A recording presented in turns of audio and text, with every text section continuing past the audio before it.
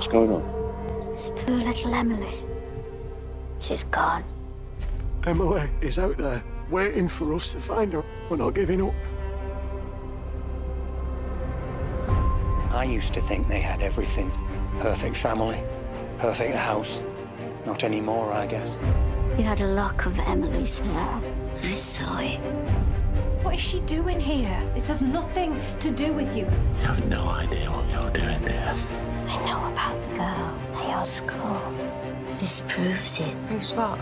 You saw Emily the day she went missing. Is there anything else you want to ask me? All I want is the truth. I keep seeing her face when I close my eyes. What did you do to her?